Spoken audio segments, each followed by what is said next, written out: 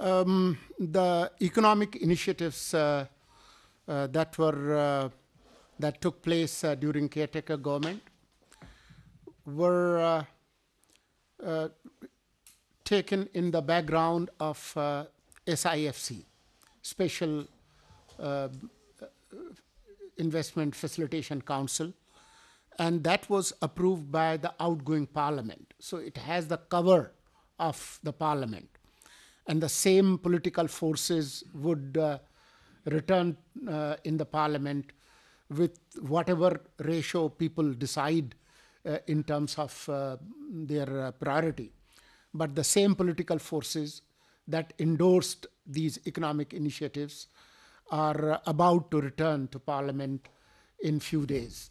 So I have full faith that these economic initiatives will continue, and our relationship with our partners in Gulf and elsewhere, including People's Republic of China, those relations will deepen, and Pakistan, that has been stabilized economically in last 5 months, there is enough to build on those initiatives. You can get back to her. About Ms. the Friedrich. FBR and the currency. I'm sorry?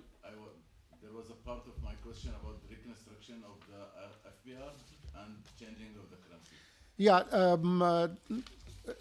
even yesterday, SIFC approved, and our cabinet also approved economic reforms related to tax policy and FBR. But those changes will take place after we make some amendments in FBR and Customs Act, and that's the domain of the Parliament.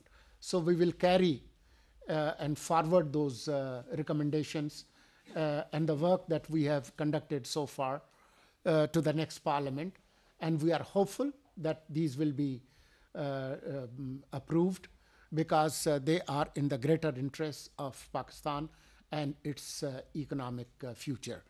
And that will also stabilize rupee-dollar relationship. As you have seen, the day caretaker government took oath of office on August 17 last year, the official interbank rate was 296 rupees for a single dollar.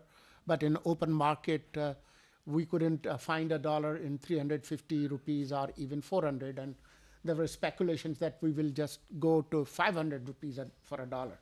But because of the administrative measures and some efficient working of the governance system, we have stabilized the economy and also the open rate and the curb rate on the dollar.